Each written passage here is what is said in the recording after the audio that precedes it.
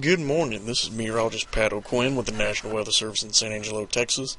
For those who didn't sleep in late this morning, it'll be a pretty chilly start to your weekend with temperatures in the mid-30s. Otherwise, it looks to be a pleasant day out there with plenty of sunshine and no rain chances in store.